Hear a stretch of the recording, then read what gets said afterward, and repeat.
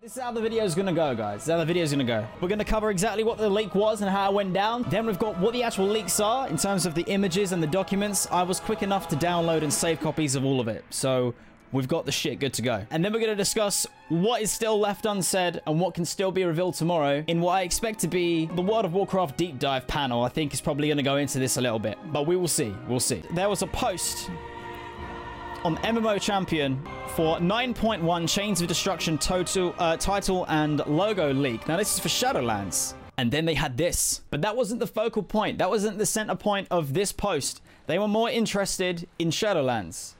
Shadowlands is cool. I like it. But it ain't TBC. So then I read through this stuff very quickly, which is basically people just talking about things and the hype. And is this legit? And then someone says, dude, just go to their press center website. You can keyword search and you can find Shadowlands. And I'm like, fuck that. I need to find Burning. I need to find the Burning Crusade Classic. This is what we need. We've had a terrible, terrible last 12 months. COVID-19 has been taking the piss out of everyone's lives. We need some Burning Crusade. I need some Burning Crusade. So I'm like, bam, let me head to that website. I typed in Burning up in the top here. And then I got met with a load of assets, which have now been removed very quickly. But you know me. I'm a nerd. I knew that they were going to do this. They're going to take it down. I downloaded everything. I put it on 2 different Discords, one of them also being mine. Put it on my own personal Google Drive and backed it up on another drive as well. Just in case. Now, we have such wonderful things, such as the developer headshots and things for who's involved. We've got Brian Birmingham. He was heavily involved in Classic and is legitimately a fucking legend. John Height and Patrick Dawson are involved, but they're also Shadowlands developers, so they're not committed. And then we've got the lovely Holly Longdale. Basically, Holly and Brian are the 2 people who are doing their utmost to make this shit happen by the looks of it. Because I know that these 2, John and Patrick, they're probably very deep in the Shadowlands matrix. And we're unplugging from that. We're unplugging. So then if we go to my Google Drive, you can see a load of documents here. A load of documents. Screenshots. Kel'Thas, Lady Vash, Illidank, Illidandy. Looking pretty hot. Looking like they might have been given that classic WoW update to their textures. Things are looking a lot better than if you boot up a private server right now. This is good stuff. We got the Blood Elf Paladins on the Horde. We've got the Draenei Shaman on the Alliance side. And it's looking nice. It's all looking nice. Sam, welcome in, brother. Ladies and gentlemen, you are not prepared for the Burning Crusade Classic is 100% confirmed and will be announced tomorrow. It's going down. It's happening. We've got the high-res logo here, which is something that we were never given properly from the actual Classic WoW. This is a high-res PNG. They've gone for it. This is the Keynote artwork for tomorrow's panel. Kale on the left, Vash on the right, Illidandy is in the middle. It's confirmed. So this is the Burning Crusade Classic fact sheet. This is the English version. There were ones for French, German, Spanish, Italian. This is a pretty horrible layout to read. Can I switch it to dark mode? Yes, I can. There we go. Let's zoom in a bit. Okay. Designed by Blizzard Entertainment. It's an MMORPG for the PC and Mac, releasing in 2021.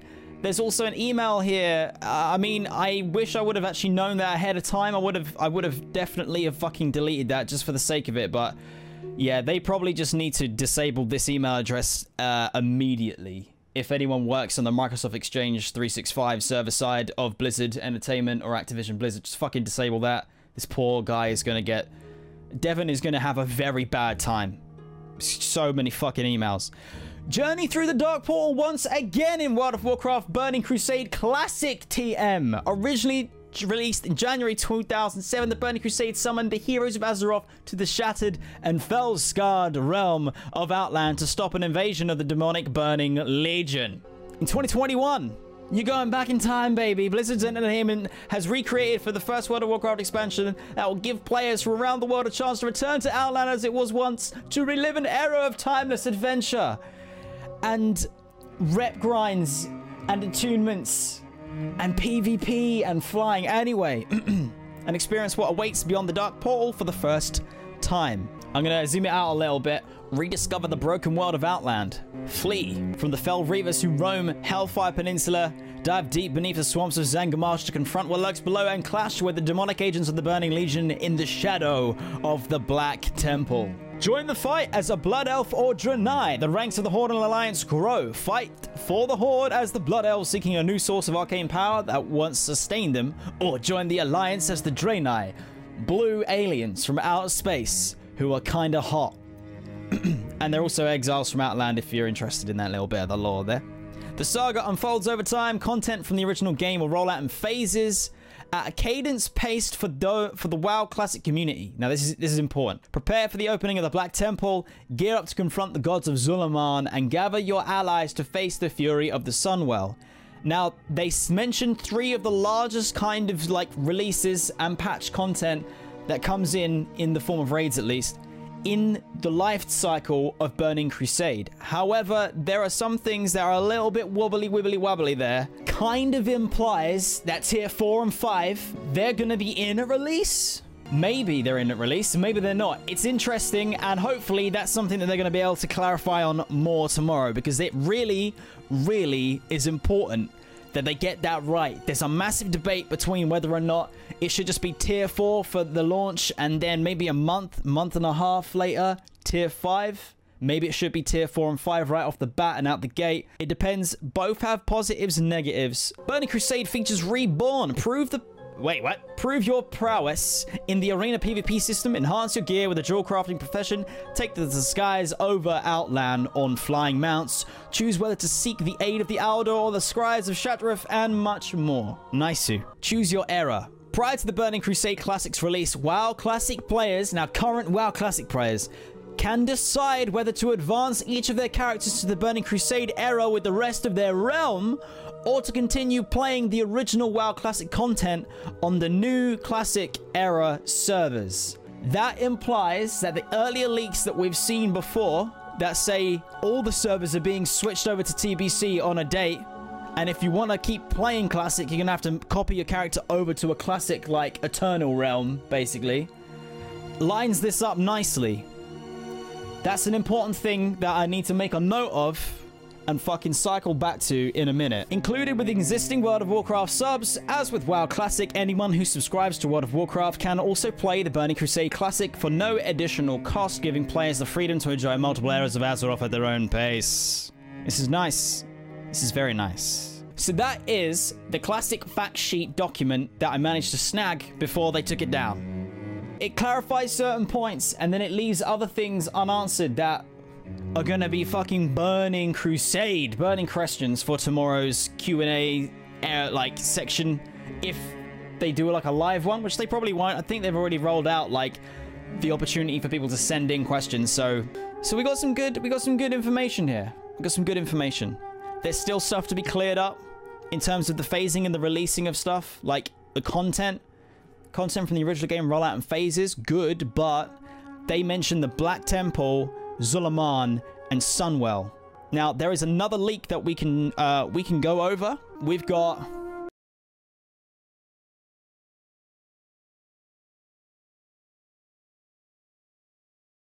leak that happened like a week ago-ish. All servers transitioned to TBC on May the 4th. Still a possibility. All servers get pre-patch April 20th. Still a possibility, but unlikely, I think. Vanilla Fresh service to launch at 20th. Still a possibility, I think, because they haven't cleared that up yet. No plans for TBC Fresh servers. Confirmed. No TBC Fresh. It's not a thing. I don't think it will happen. You'll have to wait until... I don't know. We'll have to wait. I don't think they're even bothered considering it.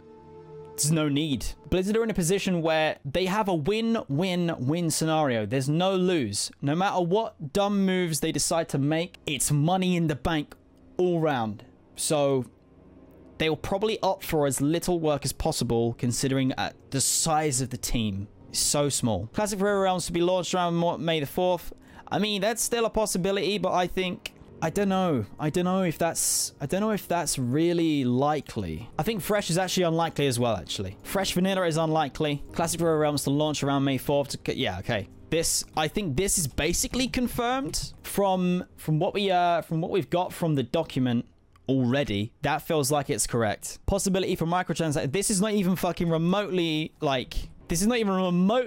discussed or hinted at all in this document, which honestly is a fucking good thing, because all of the discussions recently since the quarterly earnings update for Activision Blizzard, like the way that everyone has basically been reading the actual words and in between the lines of the stuff discussed in the quarterly update, they basically are saying like Warzone being free to play and having microtransactions has made them so much money that they want to do more of that. Same with like mobile stuff.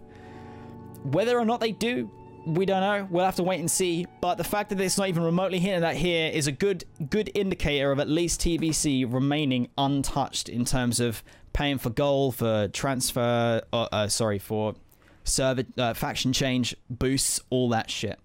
So still on loan. Hopefully it's a no.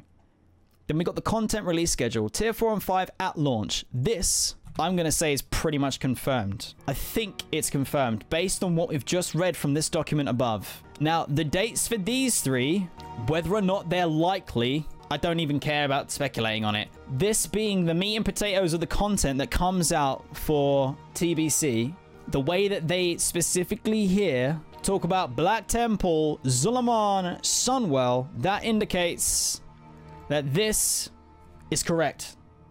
Tier 4 and 5 at launch, no need to break Tier 5 out into its own phase. It's just extra work for a team that is already probably just doing enough as it fucking is with the manpower that they've got, the sheer numbers of people working on it. So Tier 4 and 5 at launch, yeah. Black Temple, Mount Hyjal will probably be wrapped into one patch, of course. Zul'Aman, a patch. Sunwell Plateau, a patch. That sounds about right. The dates?